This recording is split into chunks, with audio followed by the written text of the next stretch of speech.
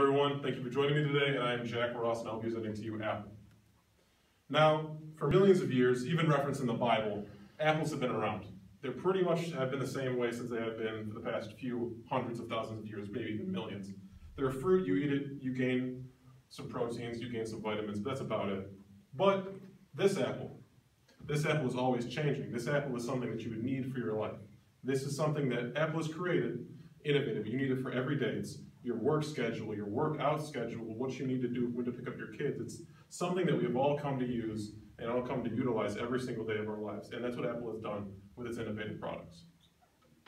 On my agenda today, I will be talking about the history of Apple, some recent innovations, some products currently available for Apple, company culture, their financial status, and their employment status, and then I'll end with closing.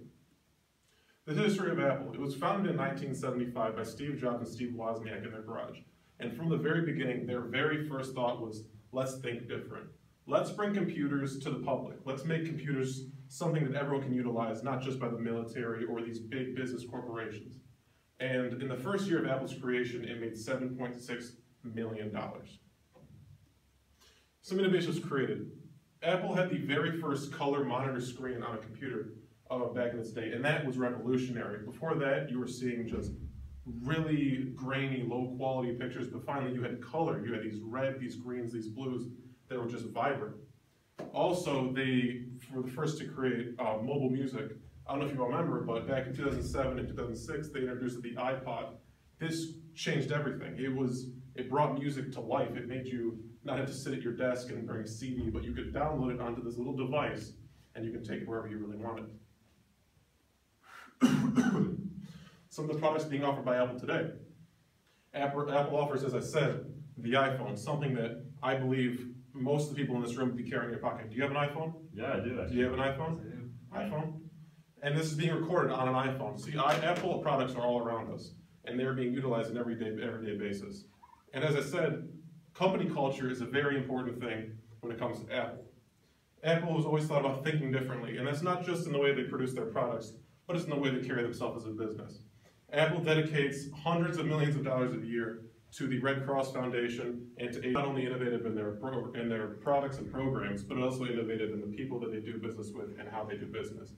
Apple, as far as 2017 goes to today, they have hired 37% women, 27% underserved minorities, 20% Asian, 15% Black, and 10% Latino. And for Apple, this is huge numbers. They are currently leading the technological field in minorities and women working for their company, which is something amazing. As opposed to financials, they're doing extremely well as well. From 2002 to 2017, they have had a seriously steady incline and have just been one of the really hard-hitting stocks to buy in the market. Now they're priced about 152 stocks per $1 a share today. Now, from what they were maybe 20 years ago, this is insane. When they were just a garage company with two kids who were dropped out of college to come in to make some crazy new products that no one thought would ever take off, with giants like IBM and Dell taking over the market. In summary, Apple is much more than a company and much more than a statement, but it is a vision of people that can come together and create new things that will change the way people do business and people live their lives. So my call to action for you is go out there, make a difference, and go buy an Apple product. Do I have any questions? Yes? What type of innovations are Apple making today? That's a good question. Today, Apple has currently been working on their new iPhone, which is supposed to be amazing with new Retina display, new Retina reading to unlock your phone whenever you need to, so you don't have to use your thumbprint all the time. And if you don't trust people that use stealing your thumbprint, that won't be a problem. That's one of the big innovations they're working on today. Any other questions? Yeah, what's Apple's current stock price right now? As I said, coming off of, I think it was NASDAQ, it was $152 a share as of an hour ago.